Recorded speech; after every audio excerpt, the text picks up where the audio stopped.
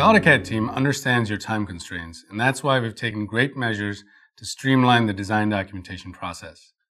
Speeding up any process means reusing what already exists, and that's why we've added tools that allow you to automatically create views from 3D models made in AutoCAD, Autodesk Inventor, and other CAD applications.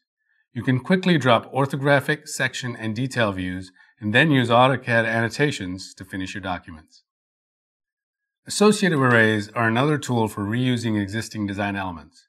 We've streamlined the process of creating rectangular, polar, and path arrays, so now you can quickly create these pattern designs and of course update them if the design evolves. I could talk about a dozen more improvements, but I want to mention one that has a big impact on the speed of document creation, and that's property previews. This feature allows you to see the impact of changing a property on your drawing before you commit to that change.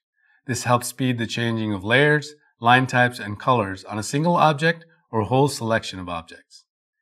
These new enhancements in AutoCAD 2014 help streamline your common, everyday tasks, saving you valuable time.